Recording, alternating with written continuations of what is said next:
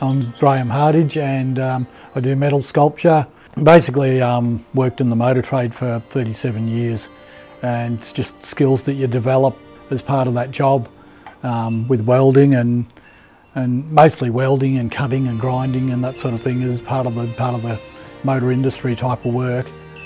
Since done a career change and moved out of that area, and just sort of the knowledge of what I've done over the years is, you know, so it's sort of kind of self-taught through the necessity of, you know, the type of job that you're doing. Probably started bits and pieces probably 30, 40 years ago in the motor trade. Reused old parts and bits and pieces and just made the odd things here and there, and then really sort of got stuck into it a bit more when Bev started her artwork and started doing a lot more, got involved in Yarra and open studios and Yarra Valley Arts, and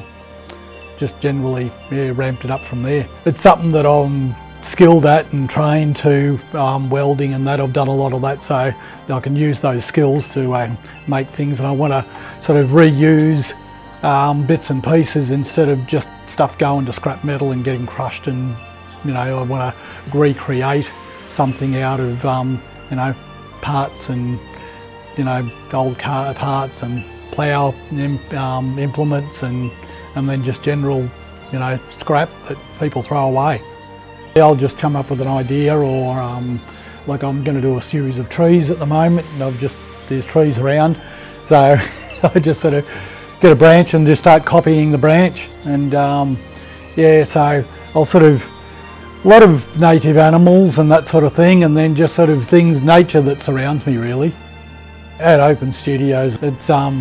just good to have people come and see what we're doing, and it's enjoyable to interact with people that they might learn a bit of stuff and show them how to change a piece of metal or change something into something else.